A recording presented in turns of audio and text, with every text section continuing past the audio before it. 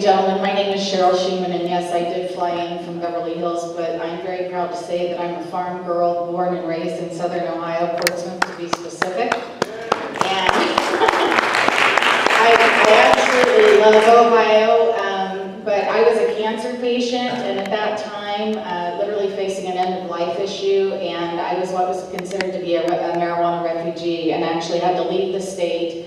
And this impacted my entire family. I was unable to see my mother and father for 8 years because, quite frankly, the amount of cannabis that I had to use was so high, so to speak, that if I had gotten caught, I would have gone to prison for quite some time, and it really impacted my family.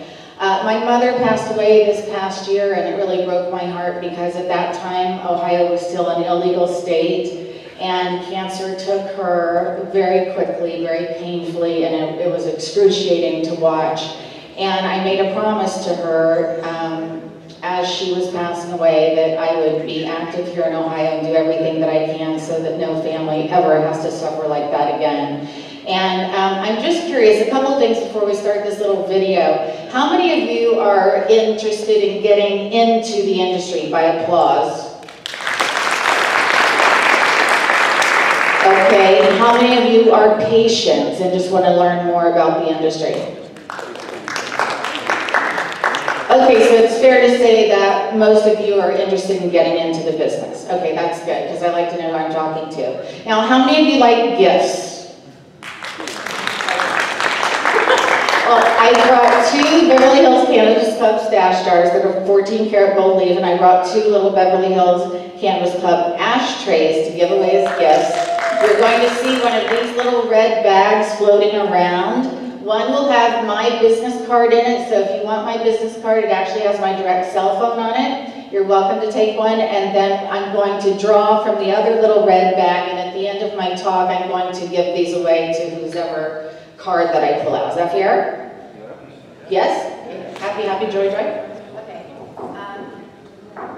Now this might sound like a silly question. Do any of you have any idea who I am or what I do?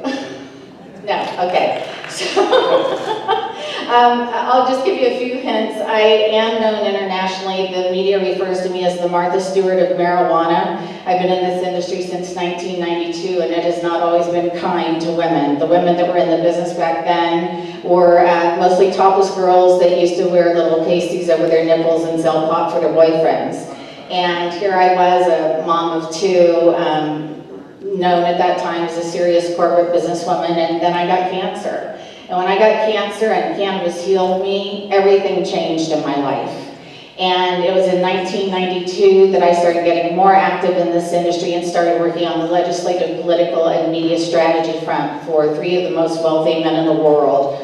They are not necessarily liked, but they had a lot of money to throw towards marijuana legalization, and they were George Soros, Peter Lewis, and John Sperling. They're the 3 billionaires that have funded practically every single regulatory framework in this country since the beginning. So with that being said, I'm going to run a little video that will take you a little bit through my life story in 7 minutes or less. Give you an idea of what my life is like in Beverly Hills and the Beverly Hills Cannabis Club, which is our cannabis club, and then I'll tell you a little bit about what we're doing moving forward. So I'm going to attempt this video. And don't forget to put your business card in those little things, and we'll pull from the end.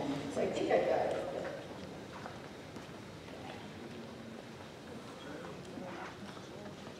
it. With perspective on today's top trending stories. And she's known as the Martha Stewart of marijuana. I grow it, I smoke it, I cook with it. But is she the queen of cannabis or a snake oil salesman in this booming $47 billion industry? As an end-of-life care. Let's go inside. This saved my life. No politician, even if they thought it was a good idea. That is not a cigarette Zach Galifianakis pulled out on Real Time with Bill Maher. Well, I think we officially all know now where he stands on the great marijuana legalization debate. And Louis, you recently sat down with the lady who is all for it. Her name is Cheryl Shuman. She's a fascinating woman. It was a cancer diagnosis that led to her second career as a medical marijuana concierge, a $47 billion industry, by the way. Many have criticized her. They've called her a con artist, a snake oil salesman, a drug addict, but she shakes them all off. Tonight, The Insider investigates the Beverly Hills Cannabis Queen. I love marijuana. I grow it. I smoke it, I vaporize it, I cook with it, I eat it raw. Whatever you call it, the queen of cannabis or the Martha Stewart of marijuana, one word defines Cheryl Shuman: resilient. Yeah, more life. Yeah. And you keep getting back up. It's crazy. When I got into this, I was dying. I was $600,000 in debt. I've lost almost all my hair. It was not pretty. But people wait, most of them. Cheryl was born in That's where I grew up. a tobacco farm. No running water, no electricity until I was 14. That's her, the CBS documentary from the 1960s. Those early roots seeded in her a relentless drive to succeed. But in 2006, after a successful business career, she was diagnosed with ovarian cancer and given just months to live. I was rushed into emergency surgery, and they did a radical hysterectomy, removed ovaries, uterus, part of my colon, part of my bladder. And the cancer had spread. Yeah. But there was a blessing in that cancer. Yes. The blessing came in the form of a drug which in 1996 in California had been approved for medical use: marijuana. Cheryl used oil derived from the plant to alleviate her symptoms and made a remarkable recovery. You reach a point where you'll do almost anything to have one last day with the people that you love and care about. Cheryl began growing the plant, and using her Hollywood connections, she started a Beverley Hills collective which caters to high society. Literally.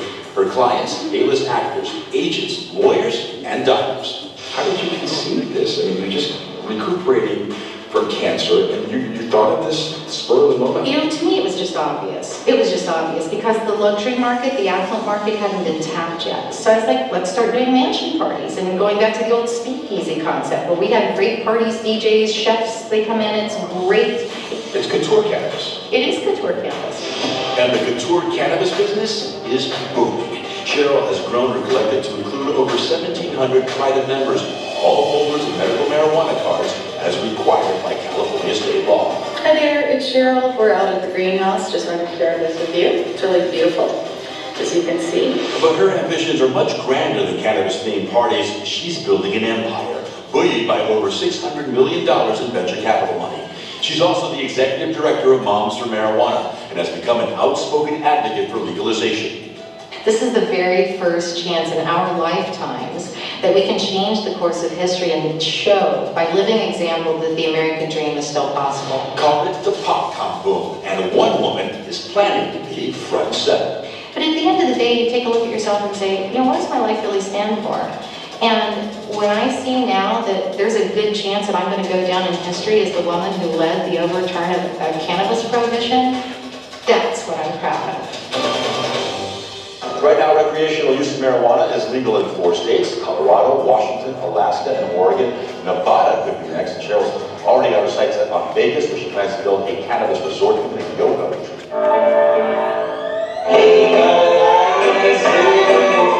Most of our clientele are celebrity clients. Besties Cameron Diaz and Drew Barrymore have both confessed to their cannabis consumption. Even more famous faces fessing up to lighting up everyone's favorite friend, Jennifer Aniston's Rolling Stone reefer revelation, saying, quote, "I enjoy it once in a while. There's nothing wrong with that." The modern cannabis consumer is everyone. It's mainstream now. It could be your doctor, your lawyer, your teacher, the person sitting next to you. She's the queen of cannabis who caters to an elite clientele. And now 55-year-old Cheryl Shuman is campaigning to get Bud on the ballot in 2016. My top goal in all of this is to see legalization across the country on a federal level. Actress Megan Fox told British GQ, quote, "I'll be the first person in line to buy my pack of joints." But could getting the green light on ganja boost the budget? When you witness states like Colorado, who are generating record amounts of taxes, where they're not only building out all of their infrastructure, implementing school programs, implementing veterans programs, but they have so much money in taxes, they're actually getting huge refunds. Pot proponents look to our neighbors of Colorado, Washington, Oregon, and Alaska as a way to puff up recreational cannabis on the campaign trail.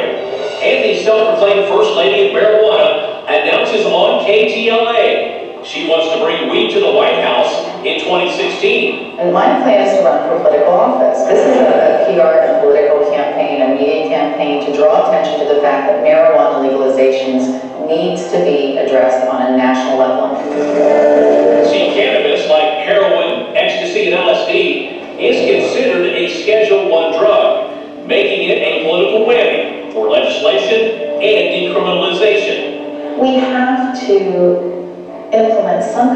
fair and balanced system so that our young people aren't getting locked up and losing their opportunities to have a life. Those in support of another type of Green Party point out taxpayers spend more than $1 billion annually taking care of pot prisoners, according to the U.S. Department of Justice.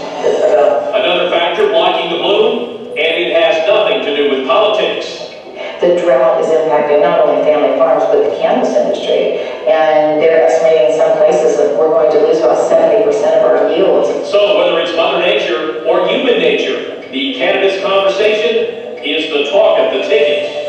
With an election year coming up, the no debate will surely stay on fire. As for Cheryl Shuman's next big venture, opening 420-friendly vacation resorts.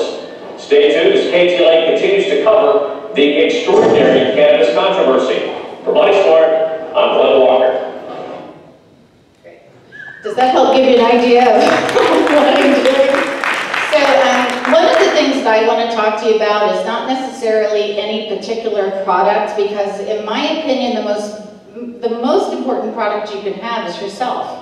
And I want to talk to you a little bit about personal branding, because no matter what products you're using or promoting or selling, or whether you're going to be a cultivator, an extractor, or a grower or a dispensary owner, the bottom line is people need to know you. And this is an industry that has been in the shadows for so long that I feel it's vitally important to come down from the mountains and out of the shadows and into the light. And the other thing that I found since I've been in the industry, and I'm kind of an old timer, I just turned 57 years old, and I've been in this industry since 1992.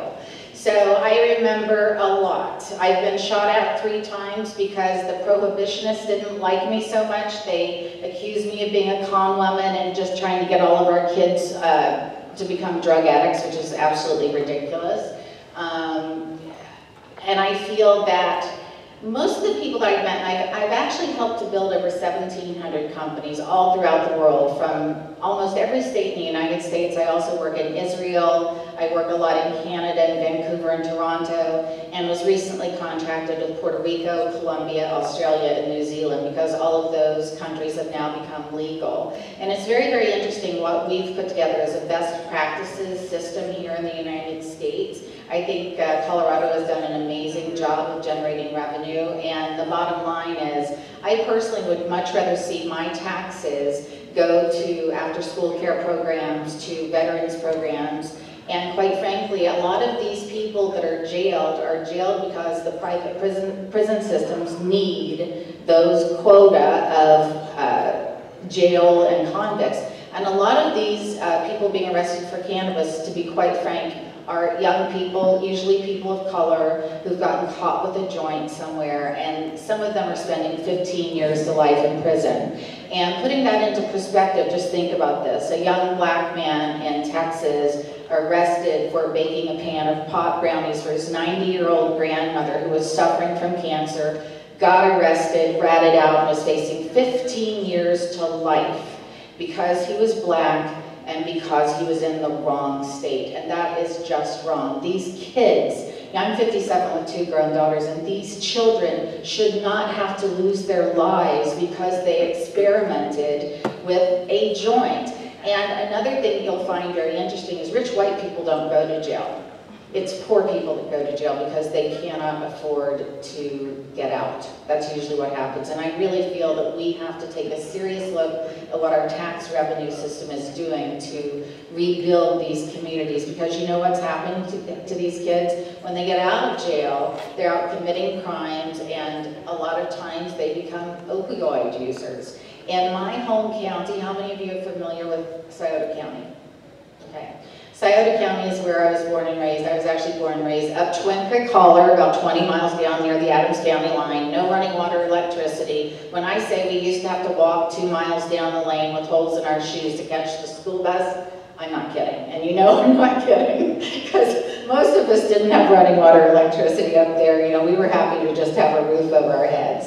But I do believe that what you as entrepreneurs have to do is, number one, you have to really believe in yourself. And even if you, let me ask you another question, not to get personal, but how many of you are funded? How many of you have the actual money to put together a company? Okay, 1 person, 2, 3, you're already in business. Okay, so 3 people roughly.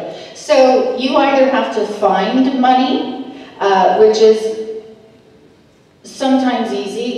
We manage about $600 million in investment capital for people all over the world. These are venture capitalists, investment bankers. Some of them are private investors that are old-timers that just want to see cannabis legalized in their lifetime. They've always felt like it should be done, and it's a legacy project. But if you don't have a lot of money, one of the things that I found is a lot of people starting businesses are motivated and inspired because someone in their lives, whether it's a loved one, a school teacher, their brother, their sister, their aunt, their uncle, their grandpa, someone that they know personally has been impacted by cannabis or wanting a better quality of life, or they've seen their loved one in pain, and just like the young woman was speaking earlier, and then to see that pain go away instantly because they were able to use the endocannabinoid system to work. Yep.